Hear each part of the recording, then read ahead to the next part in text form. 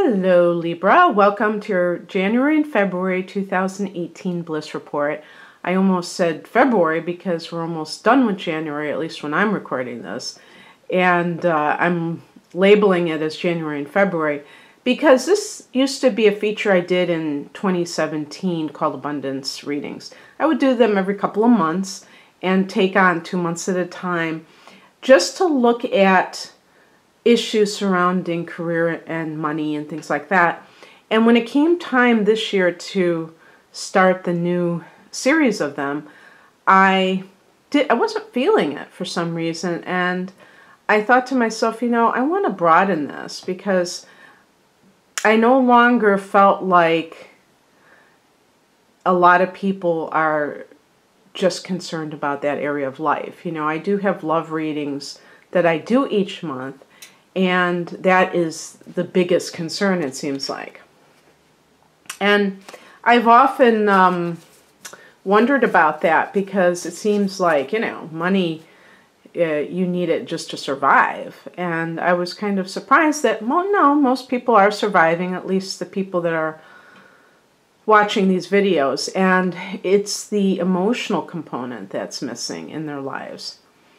And yet, the irony is, a lot of times the money creeps into that and is the destructive force.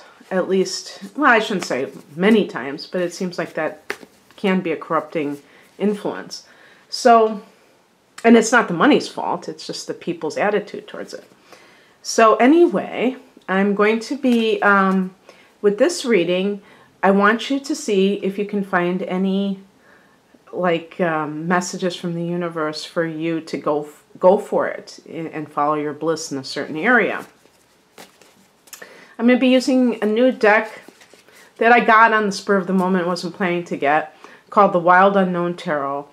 Really am connecting with it, interestingly enough. I'm getting a kick out of some of the cards. I did a private reading and I got the Nine of Swords, and it had like worms and eyeballs, and it was very grotesque, and that's perfect for the Nine of Swords, what it represents. And they're like pen and ink drawings, and so I think that Librans, a lot of you are aficionados of art, so I think you'll appreciate this. But I'm really enjoying it. I will not abandon my Morgan Greer deck. That's my trusty go-to deck, but for the first time in a long time, I have found a traditional type of tarot deck that I really resonate with. So I'm happy to use this for this reading. And then I'm going to pick a card from the Akashic Tarot, which is totally different than the traditional tarot deck, and a card from the Keepers of the Light Oracle deck. I'm just shuffling the cards right now. This is the back of them too. So there's that gothic kind of theme. And the only thing is they're matte. They're a good stock. At first I was afraid that they might be too thin, but they're just matte. They're not glossy. But sometimes it's hard to separate the cards. So that's the only thing. So here's an example of how it looks. Kind of nice.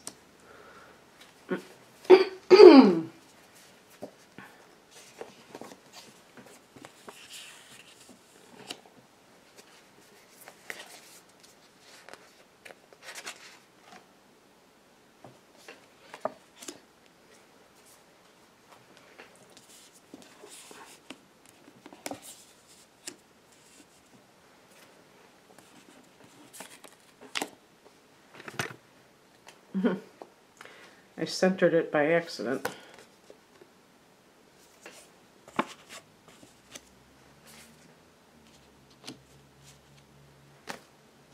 Oh, that's the way I did.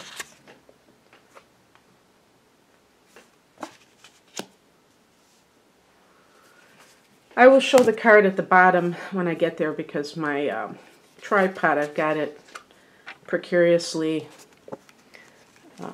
positioned, so. All right, that's that. I'm going to really try to shuffle these cards and get a good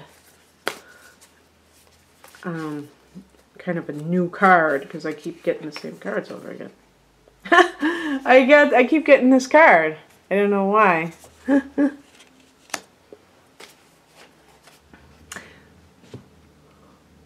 By the way, when I saw that number 13, I was thinking of February 13th, which is actually Fat Tuesday, and that's the eve of Lent. So if that means anything for anybody, if there's some kind of a bad habit that you need to release in your life, and even that blue moon lunar eclipse, that could be a time of releasing bad habits too. Okay, well, I haven't gotten this one in a long time, so that's good. Odin. So let me begin. I hear something outside. I hope it doesn't interfere with what I'm doing here.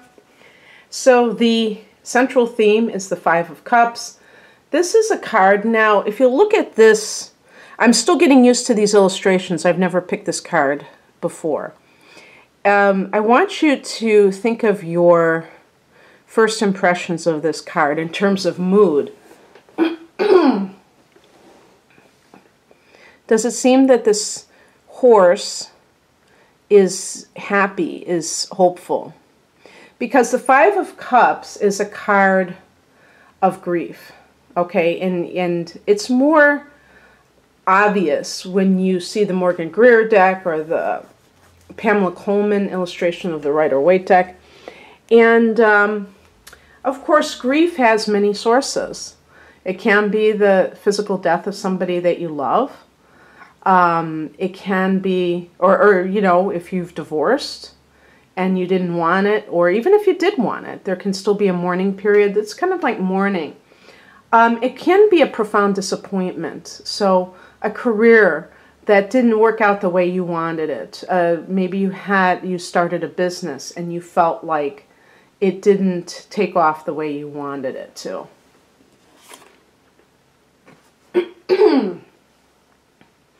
In the past position, we have the Six of Cups. So here's another card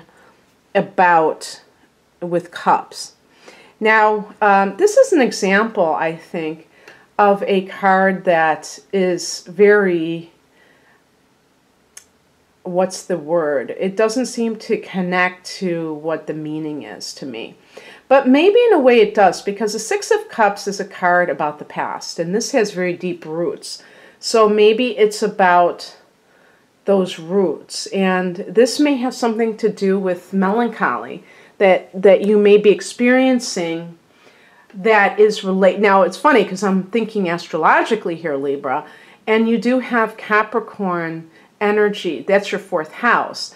You have Saturn just entering that house. You've had Pluto there for 10 years. So it's very possible that some Librans have been dealing with family issues, maybe family of origin issues for many years. And I'm talking about things coming up from your past that you've had to kind of purge. Excuse me.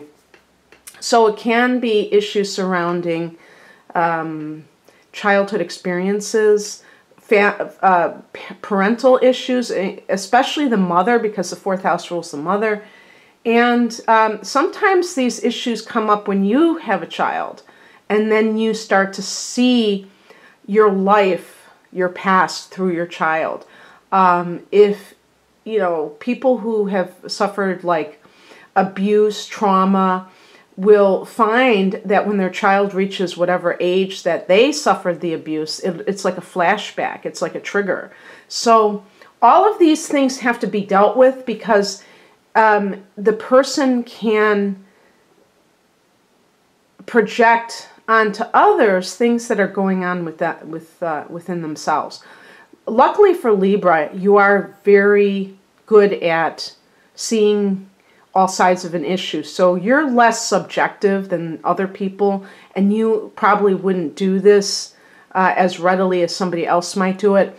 But this could be an issue of a past love, that disappointed you. Maybe you thought you were soulmates with this person.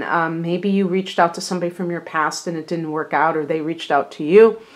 And the thing that I would say about that, if you know, here I am, I told you I didn't want to do a love reading, but with Libra, oftentimes love gets dragged into everything.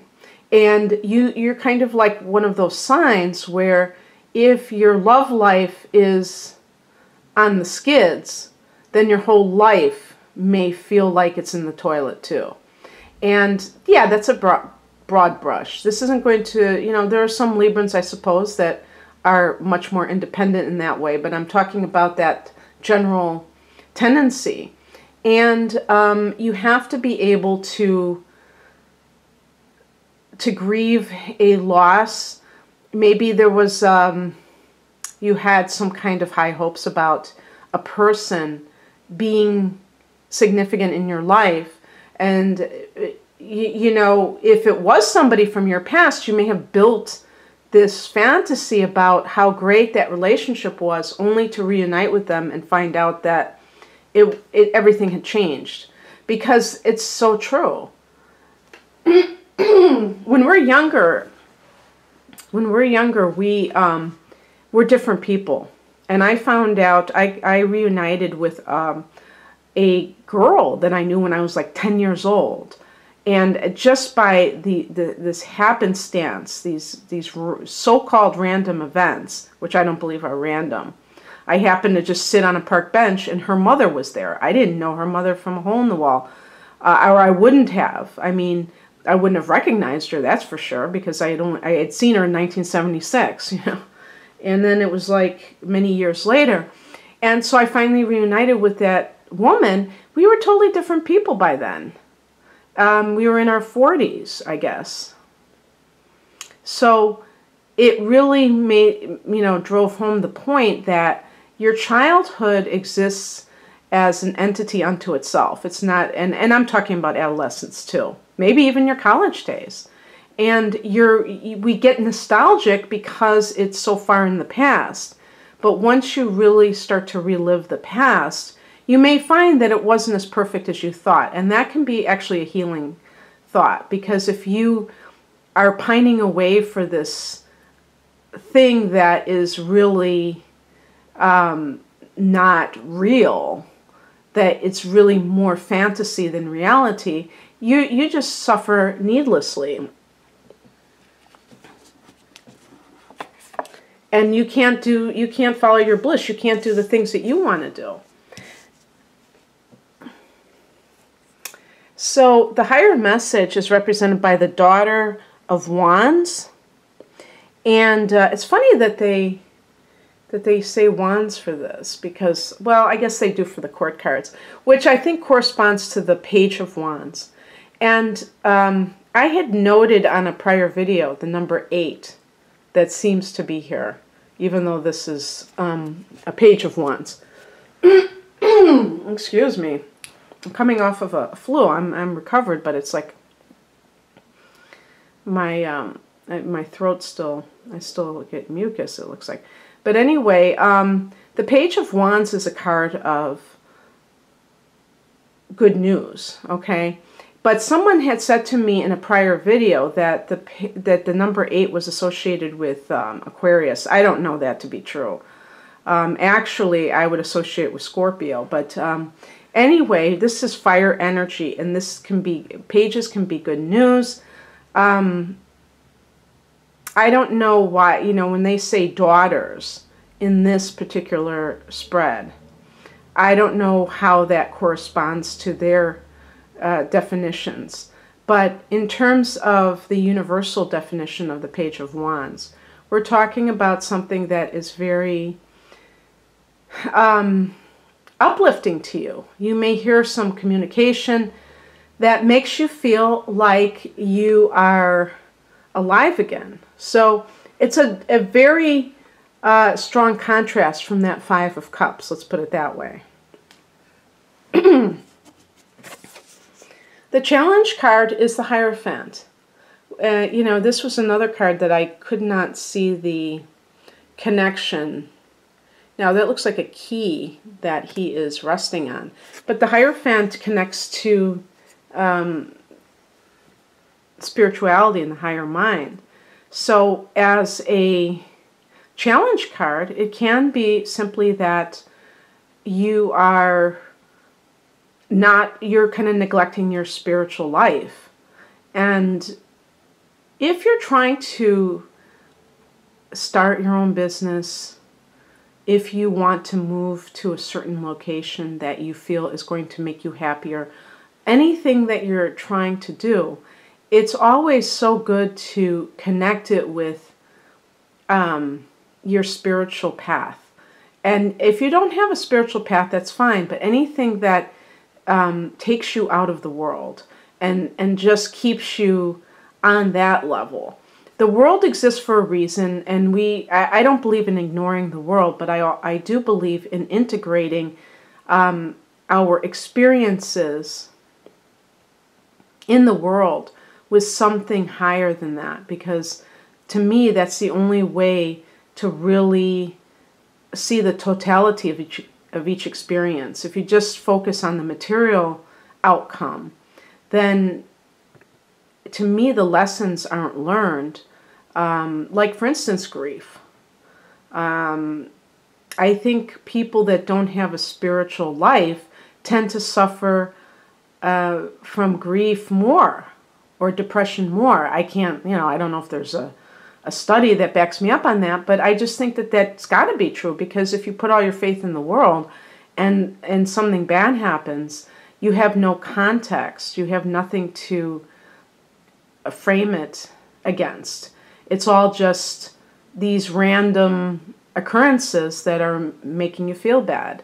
And if you believe that there's a time and purpose to everything, then you take these experiences much more with grace, I think.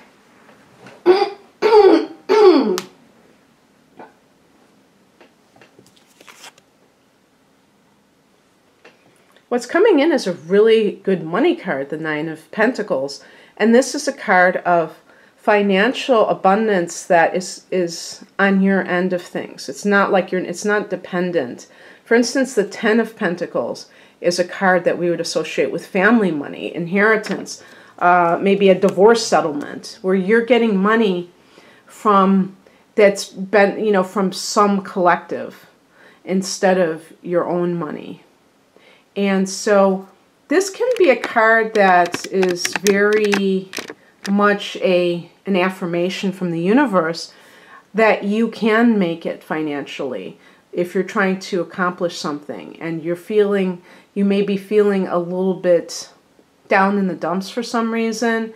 Maybe things haven't gone as you envisioned them, but there still is the potential for success. The outcome is the Emperor card. I was going to say the Four of Emperor. Is the Emperor card. Oh, what a beautiful depiction with that sun. A little pop of color there. And the Emperor is the number. Well, let me just say the number 4 is a card of foundation. The Emperor is someone who is very in charge of their life. And interestingly, the Emperor is connected to your opposite sign, Aries, Libra. So those qualities that we associate with Aries, which are just kind of this confidence, this decisiveness, Aries ruled by Mars, this ability to take action, decisive action, that is something that you have the potential to achieve for yourself, because Libra tends to weigh their options endlessly, and that can lead to not making decisions, and therefore not experiencing what you want to experience. So hopefully some of these cards resonated with you, and now I'm going to pick the Akashic Tarot. I'll pick a card from that, and then from... Oh, no, I already did that. Oh, so now I just have to go to the card. Okay, let me get my booklet. And as I stated before. I'm not crazy about having to read from these booklets because it seems a little bit, you know, stilted. But it is what it is because I don't know what I can't just tell you what these cards mean. So I think that this is like the equivalent of the major arcana because it's just number 13. The Buddha prepares. The Buddha sits meditating. The hills in the background are dotted with other people meditating and patiently waiting for him to speak, but he won't move a muscle until he is ready. This card shows a time of inner preparation before action. Before you can reach outside yourself, you must reach within to find your power, your purpose, and your direction. This period of time may feel a little like waiting, and it appears so in your exterior life because some points of action seem to be at a standstill. Really, though, you're just taking the time that you require to prepare and to truly step into your power. Don't be in a hurry. The time to act is coming, and when it's here, your strength will be absolute. And I think that goes very nicely with the Emperor card, because the Emperor, you know, the number 4, preparation and organization. And that may be something that some of you need to do in order to launch something effectively. And you know, when people launch something prematurely, it can be kind of half-assed. Sorry for the profanity. Odin, and it says, psychic insight. Your third eye is open. See the truth for what it is. Follow your intuition. Odin is the Norse all-father god who is revered to the present day. He is a powerful, all-seeing, all-knowing god. His twin flame is Freya, and like her, he has a raven totem. The story goes that he surrendered one of his eyes at a mystical spring called Mimir so that he could gain the wisdom of the ages. He is a strong but somewhat wild character who helps us reawaken our natural psychic instincts and open our third eye so we can look beyond the physical senses and into the spiritual realms. He also helps us recognize that it's okay to have insights into what's happening next. After all, we are the creators of our path.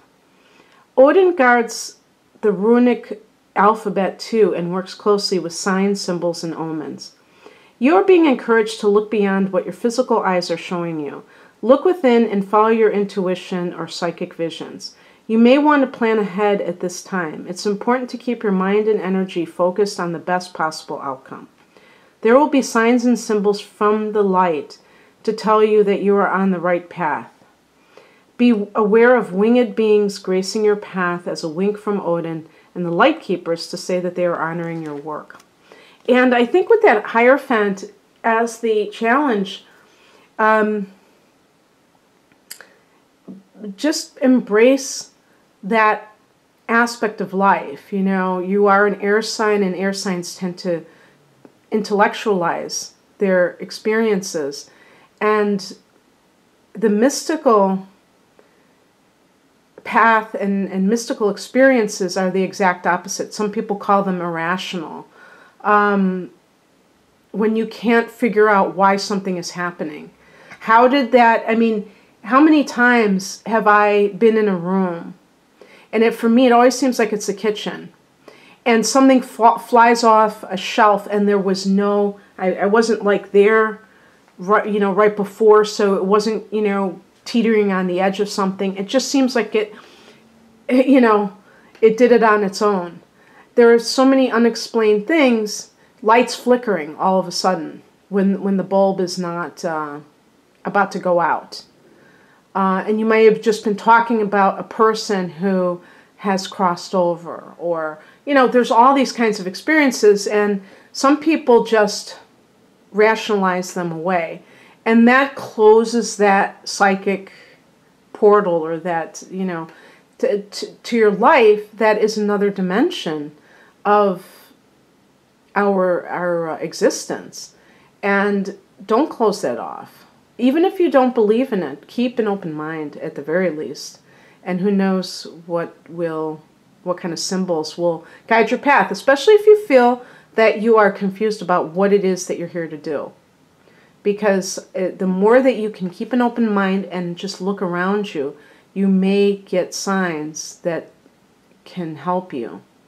And they could be from your spirit guides, it could be from loved ones who have crossed over, you never know. Okay, Libra, I hope you enjoyed this. If you'd like a private reading, please click on the link below. Otherwise, have a great couple of months, or actually a month and 1 week. Take care. Bye.